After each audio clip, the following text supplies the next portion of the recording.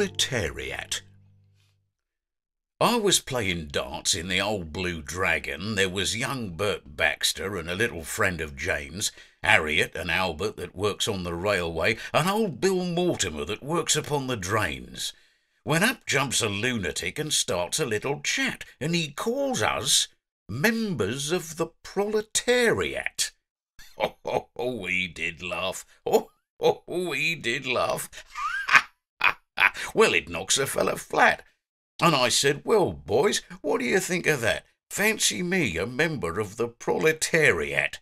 Fancy me and you, and Harriet and Hugh, all these years, boys, and Lord, we never knew we was all life members of the Proletariat, the Prolly-Olly-Rolly-Polly-Proletariat.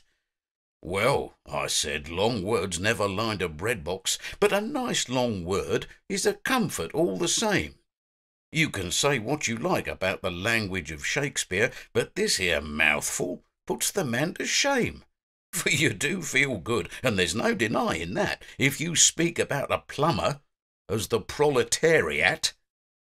Oh, we did laugh. Oh, we did laugh. Well, it knocks a fella flat. And Bill said firm-like he didn't mean to be not an economic pawn, nor a bond slave, see?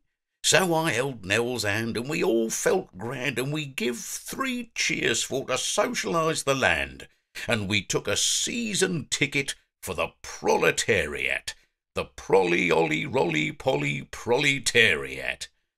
Then I went out, and I said to a policeman, "Comrade, wage slave, ain't it very strange these here capitalists don't want to nationalise the means of production, distribution and exchange?